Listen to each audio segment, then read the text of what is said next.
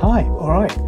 Histology of the large intestine, or the microscopic anatomy of the large intestine.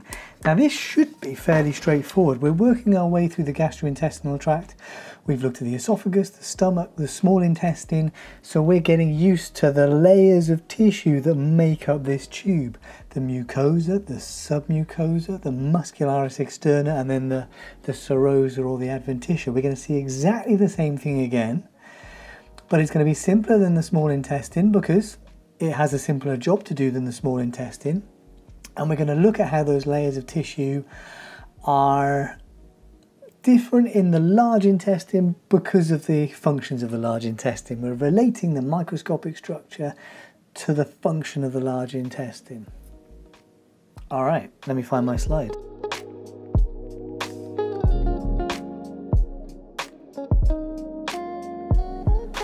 So the large intestine, or the colon, it's a tube about 1.5 meters long. It's larger than the small intestine. It has a larger diameter. Its job, or jobs, its main job is to absorb water from what gets that far. I mean, the intestines are very good at absorbing water, but in the large intestine, the water is being removed from the contents to make feces, to make the stool, to compact the stool down, and it's also going to absorb electrolytes, salts, potassium, chlorides, sodium, that sort of thing, right? So that means it's not doing what the small intestine did. It's not doing those digestion jobs and those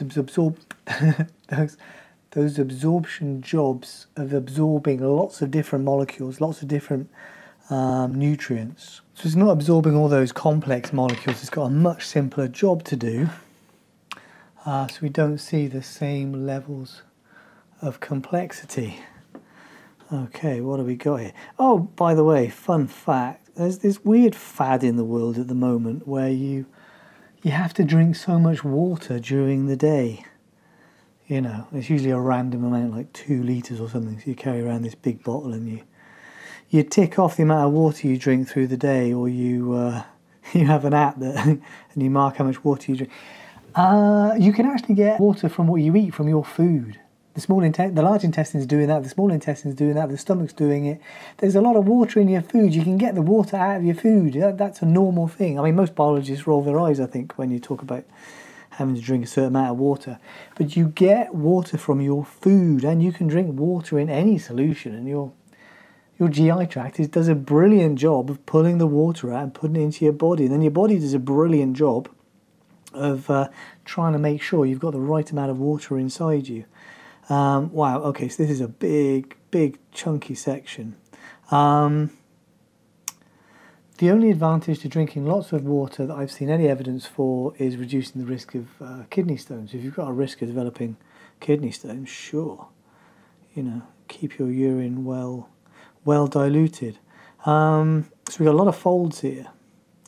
Now, we've got a lot of folds because this is quite a large tube, so it is folded up.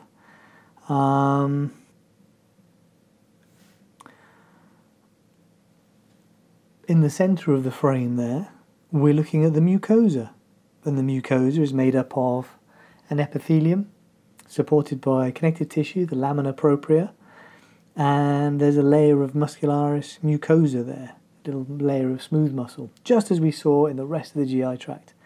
I'm going to zoom in and look at this in more detail in a moment. So then there's the mucosa, and then as we go down here, we see the submucosa, which is looking pretty thick in this particular section. And in the submucosa, we're seeing lots of lovely blood vessels. We can still see the blood cells inside them, right? So we're seeing lots of blood vessels, and there will be nerves in there, and lymphatics, and glandular structures. And then as we go further towards the outside of the large intestine, we see our 2 muscle layers. So we see, that's maybe a bit better there. There is a circular ring of smooth muscle going around the gastrointestinal tract, going around the large intestine, which can change the diameter of the large intestine. And then we have an outer layer of longitudinal muscle, which can make the length of the tube shorter and relax to let it get longer. And those two groups of muscles work together in a very well-organized fashion to cause peristalsis, which moves the contents along the lumen of the large intestine. And I'm using the 4 times objective. I've got 10 times to my eyes here, which makes a 40 times magnification for me. How magnified this is for you will vary a little bit depending upon the size of your screen, but what we can see here is that those are 2 pretty significant muscle layers that we've got here. And in fact, that outer longitudinal muscle layer, when we look at the human large intestine, we see 3 long bands, the tinea coli, 3 long bands of muscle on the outside of the large intestine. And actually, they kind of like pinch up the large intestine, so we get these little haustra, these like saculations. So that's the general overview. And look, out there again, we can see some connective tissue. So we can see the serosa, or the adventitia, if you like. So the general layout of the large intestine matches everything that we've seen so far in the gastrointestinal tract. That makes life a bit easier, right? I don't know about you, but this is doing wonders for me because, of course, I keep repeating myself. We look at another bit of the tube and we see all the same layers, which is helping imprint it on my brain. Okay, then, let's zoom in. Well, first of all, that's the mucosa, and I would just point out that we've got circles here because we're cutting through essentially tubes in different planes of sections. We've got lots of folds because the large intestine is kind of it's squidged like this, right? So it's the circular muscle is contracted, let's say, and it's caused folds inside the lumen. So let's jump up. So I'm using my, what's that, my 10 times objective. Looking very edgy now.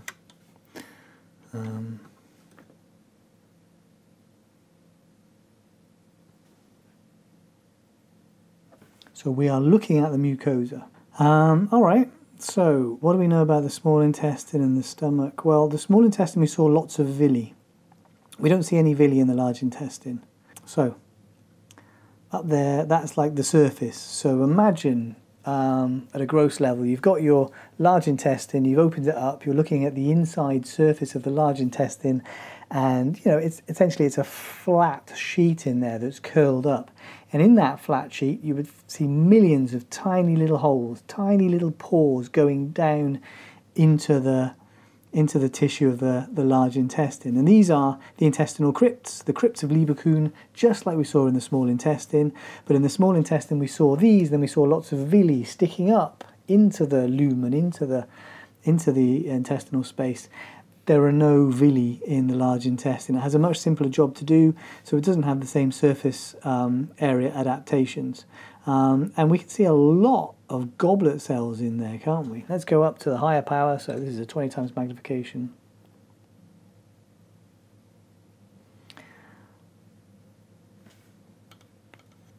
This is an epithelium. It's a simple columnar epithelium, just like the small intestine, but it's very difficult to see that simple columnar epithelium. We're just seeing lots and lots and lots of goblet cells, and these goblet cells look like that because they're producing mucin.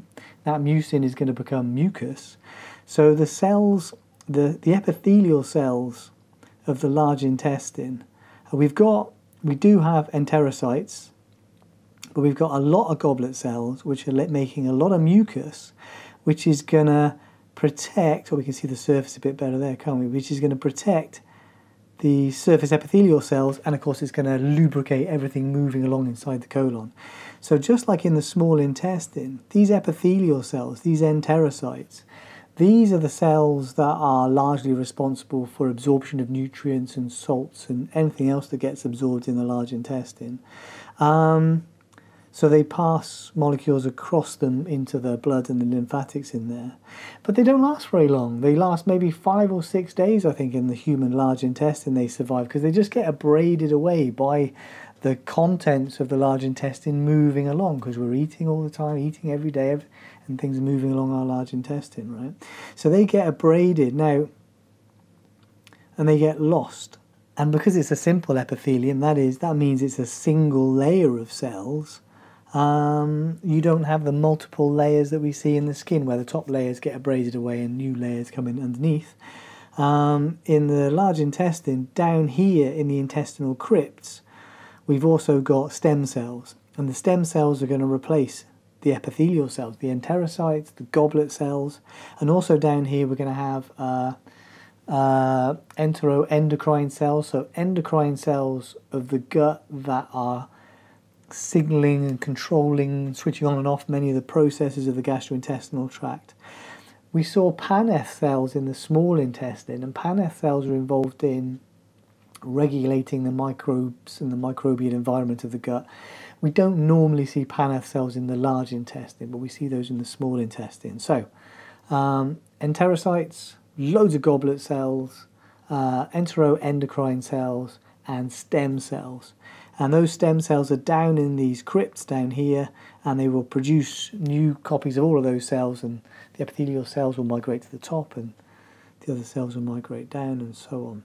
So the crypts are shorter here than the small intestine. And look, so what we've got is, see, this is why I picked this section, is because you can see there's the surface, right? So that's the inside of the large intestine. That's the little tiny hole you would see if you were looking. And then as you go down, it's a tubular crypt, tubular intestinal crypt, or crypt of Lieberkuhn. These also get called intestinal glands. So that's a tube, which means that if you cut perfectly along the length of that tube, they look like this. But if you were to, imagine those tubes are wiggling in different directions. If you cut through the tube transversely or axially, that's why you get these shapes here, these oval shapes, and these round shapes. They're the same structure, they're just passing, not at that angle, they're passing at that angle, and they've been cut through like that. But these are all intestinal crypts, and you can just see the huge number of goblet cells that we've got here. Like much of the gastrointestinal tract then, it's the focus on the mucosa of the epithelium and its relations to function, which is where we see the most significant differences. So large intestine, no villi, intestinal crypts, lots of goblet cells. And in here, so the other parts of the mucosa are the lamina propria. So all of this here is being supported by connective tissue. The lamina propria is connective tissue supporting the epithelium. In here we can see some streaky things in there. So there will be some tiny capillaries and lymphatics, which is where the water that's absorbed and the salts that are absorbed are going to go to. They're going to go into the blood, and probably into the lymphatics as well, because the lymphatics are always picking up fluid from tissues. So we have the epithelium, the lamina propria, and then as we go down here we see this thin layer. These are smooth muscle cells. I can jump up a bit higher.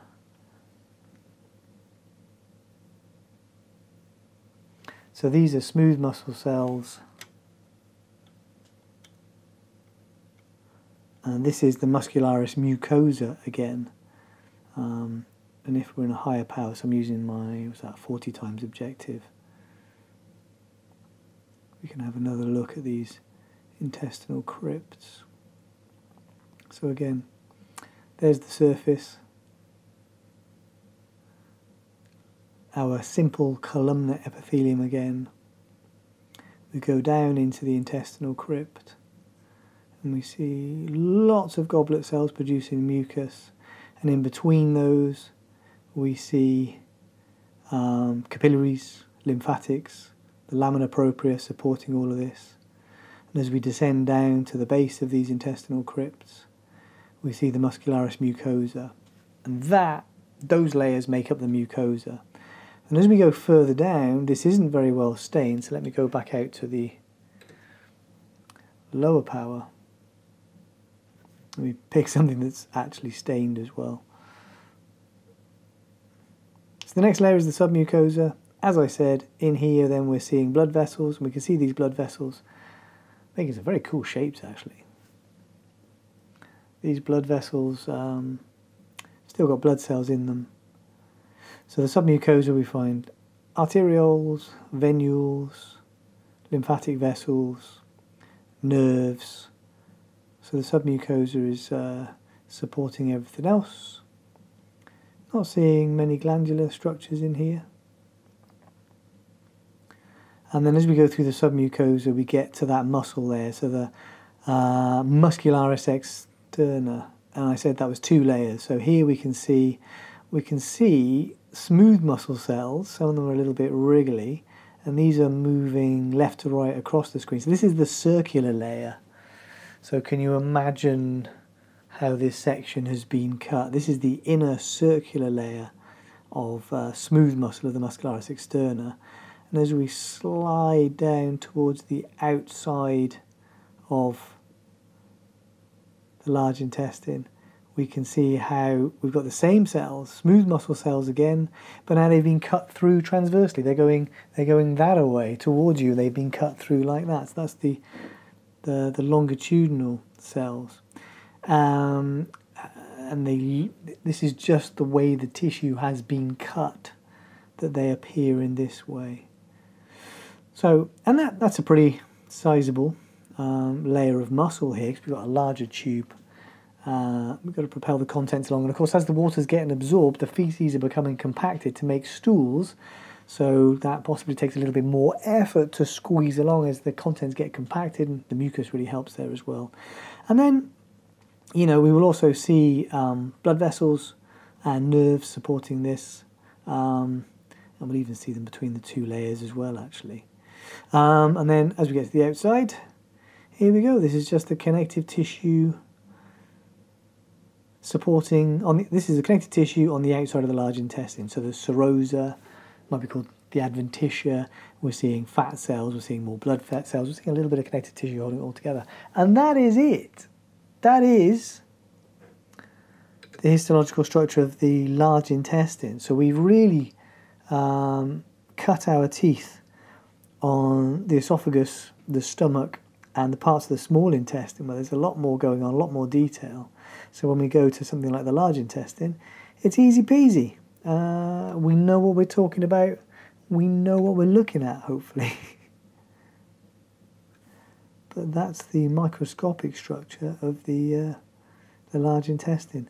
And understanding this microscopic structure is crucial to understanding what goes wrong in disease, because it's all about the cells in disease. You know, we talked about a little bit about celiac disease with the small intestine. We've got to think about irritable bowel disease, which is actually an umbrella term for lots of different syndromes. But when you understand the cellular organisation of the anatomy of the large intestine, the pathology, the disease, why things happen, how things recover, it all makes so much more sense. Thinking cancers and tumours as well, right? Colon cancer. These are the cells that colon cancer forms from. How's that? By looking at the microscopic structure, we better understand how the arrangement of cells is related to the functions of the different parts of the gastrointestinal tract. Fun fact. So these layers that we're looking at here, when you get to the anal canal, the internal anal sphincter is a thickening of that circular inner layer of muscle there. Anyway, maybe I've still got some slides with appendix and anal canal. I've got liver and still got lots of GI things to look at, so we might go back to some more GI tract next week. But so far, we've made it to the large intestine. We're almost out the other end. This is great. Okay, I hope that was useful. Hope it was interesting. See you next week.